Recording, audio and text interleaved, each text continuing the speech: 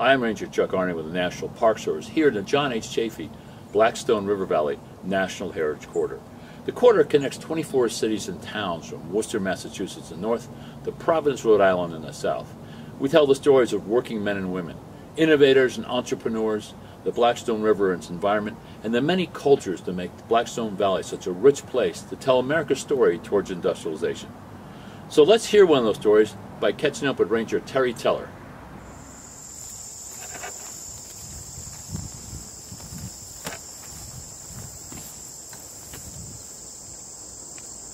Hi, I'm Terry Teller, Ranger for the John H. Chafee Blackstone River National Heritage Corridor, and I'm excited to be out in one of my favorite spots in the valley this morning. Behind me here is a field that has changed very much over the last few hundred years. Did you know that this site used to be a dairy farm and pasture for the Lonsdale company back in the 1800s?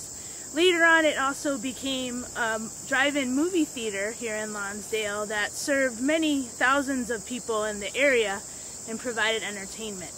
But as you can see right now, the site has changed again, and it's actually been restored to a more natural use. Beginning in the late 90s, the state of Rhode Island purchased this property, and with the Department of Environmental Management, restarted the restoration process into an upland area as well as a wetland.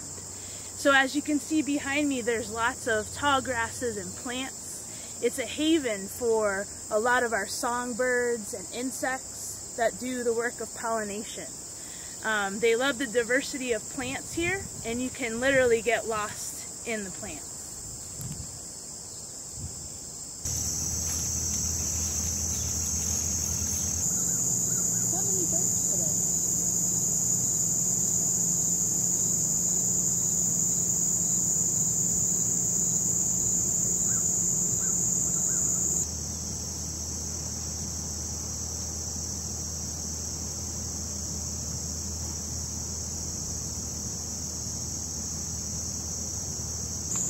Now we've just walked through that field of tall grasses and plants, and now we're at the edge of the restoration site, actually at 7 acres of restored wetlands. We have about half of the area that's considered an open water marsh, as well as another half that's an emergent marsh.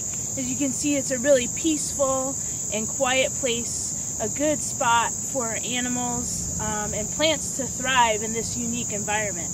Wetlands are really important to the health of the Blackstone River watershed.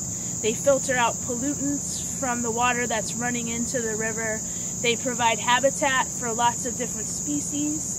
And they actually provide a breeding ground for a lot of different fish, some of which migrate up from the Atlantic Ocean to spawn in the spring. And this restoration was the first part of a larger restoration effort that will eventually include fish ladders that are installed at some of the dams downstream and will allow fish like river herring and American shad to once again come up and spawn in wetlands like these.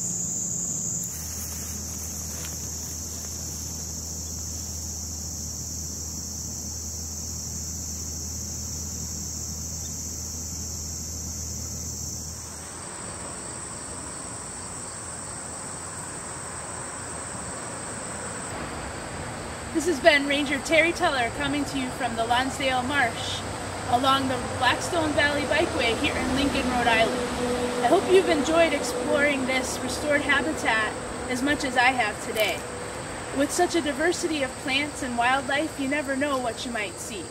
So grab your bike or your walking shoes and come join us here in exploring this fascinating part of the Blackstone Valley.